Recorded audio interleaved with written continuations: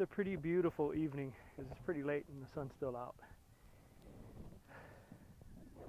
Anyways, I thought I'd show you what you missed today for not coming to the park with me. Look at that. And look at that over there.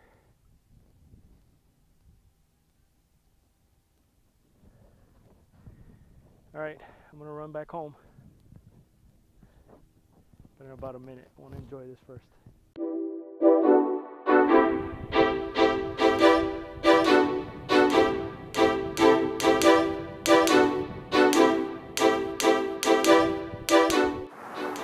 So the other night, Lisette and I, well, really early, like about 4 in the morning, we woke up to a really loud noise and we could not tell what it was or what had happened, but we figured it must have been some kind of an accident right outside of our house.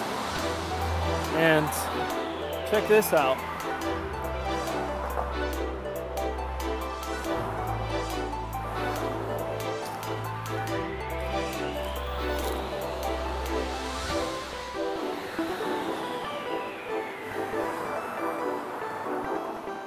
Knocked over a tree,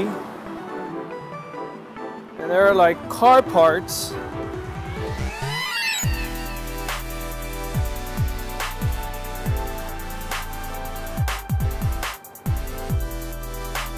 There are car parts all over the place.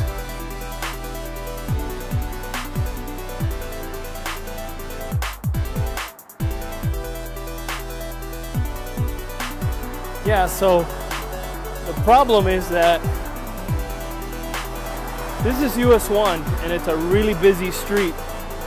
I mean, just now, check this out.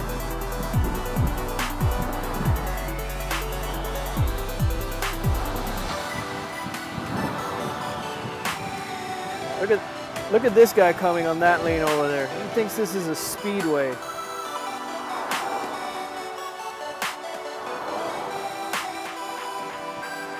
And that's nothing.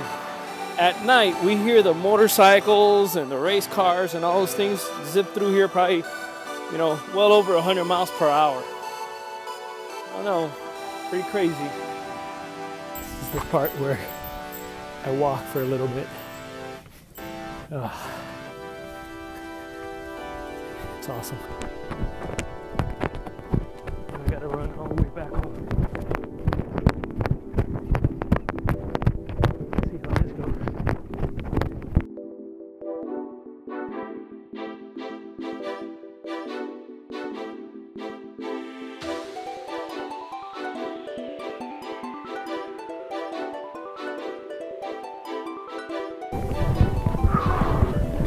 So as much as I enjoy these runs,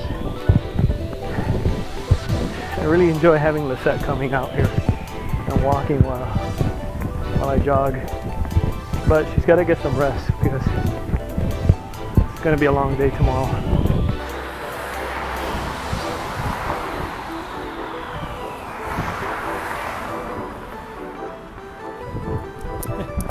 All right, see you later, man. That's a really dangerous road to try to cross. So, right, that was so worth it. I'm in a little bit of pain, but I think I'll be all right. I'm really glad I decided to go for this run. So I figure I'd vlog a little bit while I cool down. Moral of this story, just do the things you want to do. It's no excuse. Whew. Yeah, just we're the only ones that keep ourselves from doing the things we really want to do.